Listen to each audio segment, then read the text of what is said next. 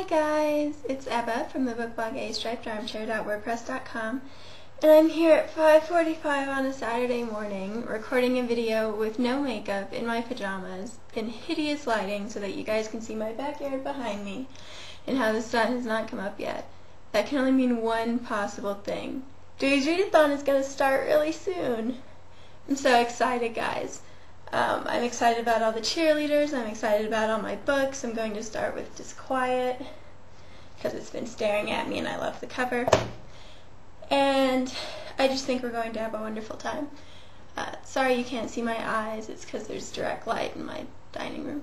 Anyway,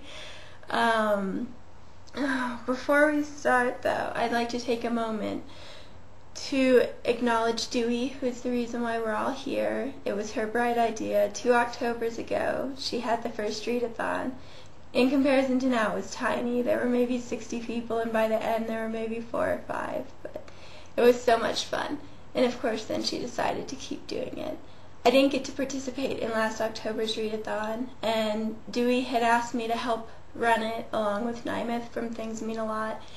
But I was in grad school at the time, and I was afraid that my fibromyalgia would flare up and I wouldn't be able to go to class, so I had to decline. And that, I guess it's not a regret, because I couldn't know that Dewey was going to die the very next month, but it is sad. So, I think the October readathon is always going to be a little harder for me.